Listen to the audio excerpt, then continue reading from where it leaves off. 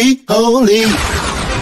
Be Holy is a broadcast ministry of believers dedicated to saving the souls of all men and women. We teach the words of God that people all over the world may hear the voice of God and obey Him. God doesn't want to show us His wrath or His anger. He just wants us to repent and be holy. And after one repents, he or she can be baptized in water in the name of Jesus Christ, but certainly not before they repent. Listen, we really can't even discuss prayer until one repents. Yes, hell is making its way towards the unrepentant heart, but it is Be Holy's commandment and mission to warn everybody, not to control, to warn. The Word of God is spirit and it's life. That's why we take the Word of God seriously. We're not using shameful deeds and underhanded methods. We're not trying to trick anyone or change the Word of God. We tell the truth before God, and all those who are honest and live by truth, they know the truth, they realize that we are telling the truth. Listen, friend, we've been preaching and teaching for over 20 plus years, and the Lord Jesus is satisfied with our efforts, and we want to keep it that way. Next on Be Holy, we are going to talk about the light and walking therein. Be holy. All right, we want to welcome everybody back to Be Holy. We're glad that you're here with us. Listen, we got a great reading today. We're going to go over to Psalm 27. We're going to start at verse number 1. Psalm 27, verse number 1. But before we do that, go on over to podbean.com and download the broadcast and share them. Go over to Spotify and put us in your playlist. We're everywhere. Listen, we're going to start at verse number 1. Psalm 27, verse number 1. This is a Psalm of David. The Lord is my light and my salvation. No one else is my light, and no one else is my salvation. Only God is the one who gives me the light that I need to see the path I need to walk on, and the one who saves me in the midst of darkness. That's Him, the Lord. So why should I be afraid? If the Lord is protecting me and helping me, why am I afraid? If the Lord is afraid, then we should be afraid. But if the Lord is not afraid, He has commanded us to be be strong. That's what He told us to do. Be strong. So this is what we're reading. The Lord is my light and my salvation. Why should I be afraid? Period. Why should I be afraid? Or a question mark, whatever you want to call it. But it's why should I be afraid? The Lord is my fortress, protecting me from danger. Ain't that what I just told you? And so why should I tremble? If He's my protection, who can actually get a hold of me? Who can actually hinder me? Who can actually stop me? If He's the one doing the protecting and He's the one that's guiding. Psalm 27, verse number 2. When evil people come to devour me, when my enemies and my foes attack me, they will stumble and fall. When they come to attack you, if God is your light and God is your protection, they will stumble and fall. Now, actually, we're talking about Jesus Christ here. Every last bit of this is talking about Jesus Christ. But because we're believers, we believe in the same God He promoted.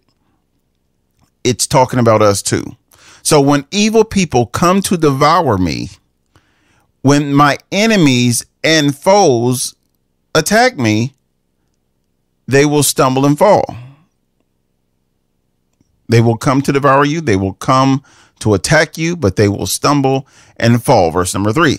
Though a mighty army surrounds me. They surrounded Jesus, didn't they? On more than one occasion, they tried to get Him out of here. They tried to kill Him, but it wasn't time yet, and they couldn't do anything. Though a mighty army surrounds me, my heart will not be afraid. No matter who's around you, no matter how many people are around you, no matter how many people oppose you, do not be afraid. Even if I am attacked, I will remain confident. So even though He's protected you, even though He's leading, even though they may stumble and fall, if they do attack you, still remain confident. Remain confident. God needs His people to remain confident. Verse number 4. One thing I ask of the Lord, the thing I ask most, is to live in the house of the Lord all the days of my life. The house of the Lord is the house of prayer. That's the house of the Lord. That's the house of the Lord, not a actual church, but the house of prayer, meaning you. Everything that makes a building is actually in you, because we come from the ground also, So our prayer puts us in the house of the Lord. The Lord has a house, and his house is a house of prayer. And so when we pray, we get results. We get results. Let's see, read again. One thing I ask of the Lord, the thing I seek most, is to live in the house of the Lord all the days of my life, delighting in the Lord's perfections. Not your perfections, not my perfections, but the Lord's perfections. He's perfect in everything. We can read the Bible and have Bible studies and have someone prophesy and teach us things about what's written in the Bible. We can go and study what words mean this and what words mean that. That really doesn't help you. It's all about God giving you the insight and the knowledge. It's all about him giving you the knowledge. And the knowledge is always coming to us concerning his perfections and what he expects of us. And even if we were perfect and did everything right and did everything the way it was written, if we did everything right, it would still be dirty rags righteousness. It still wouldn't be good enough. But because God forgives us and he protects us and he gives us the light, and he's the one that protects us against the evil one, and the evil ones, we're protected. We even though our perfection is dirty rags, he still accepts us. Yeah, you understand. You understand. We don't receive God so that we can be perfect. We grab hold of God so that we will be saved and have salvation, that we will not be, all of our sins won't be held against us in the coming day, because there is coming a day when God's going to judge everybody on their sins. But see, the way around getting judged by God is to actually accept him before that day and to do what he asks you to do to the best of your abilities and ask him to help you, because he's our help. No one else is our help. The Lord's perfections and meditating in his temple, not our own temple, his temple, for he will conceal me when trouble comes. He will conceal me where? In the temple. When trouble comes, with prayer, he will conceal me. He will. He will hide me in his sanctuary. He will place me out of the reach on a high rock. He will place me out of reach. That's what he does to us. Right when your enemy think he has you or she has you, they stumble and fall. They can never reach you. They might do a little something to hurt your feelings, but they can't really hurt you because God is the one who can actually hurt anybody. Sure, people die every day, but even past this body, God will call us back to life and call us right to be with him. That's what he does. He doesn't care about bodies. His word don't check with the body to see if the body's all right. His word tells the spirit to go back to the body and raises the body, judges the body, and takes the spirit along with it. He does all of that. He has all the power, and nothing can stop him. And so if nothing can stop him and he's helping you, nothing can stop you either. Then I will hold my head up high above my enemies who surround me.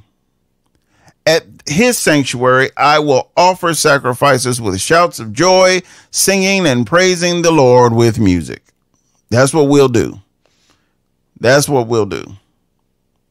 I will hold my head high above my enemies who surround me.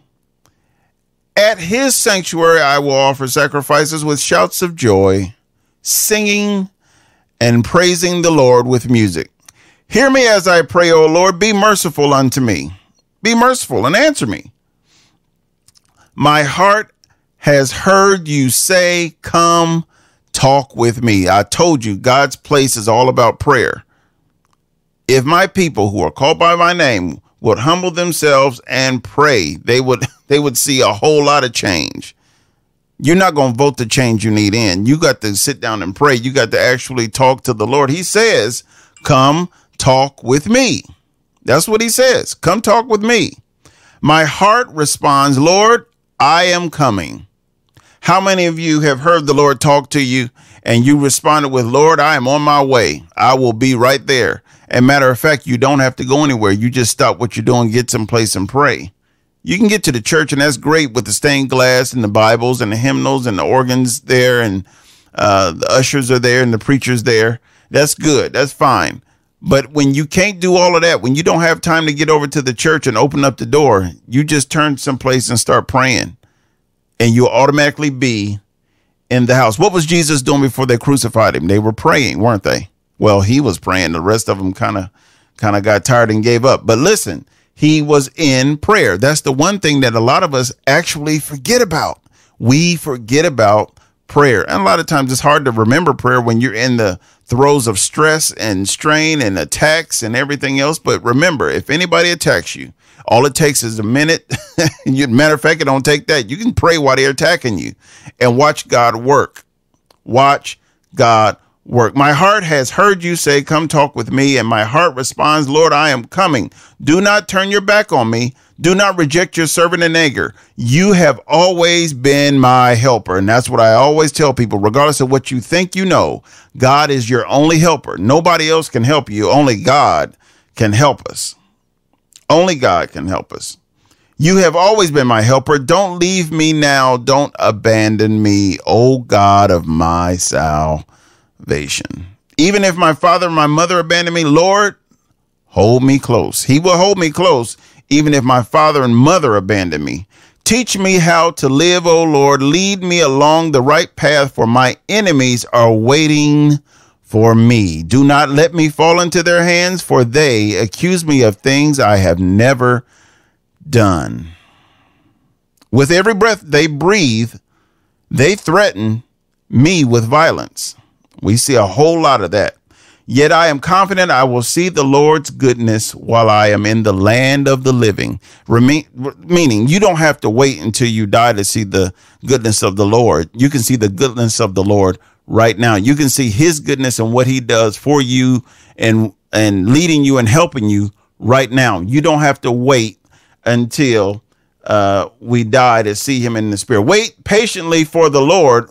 Be brave and courageous. Yes, wait patiently for the Lord.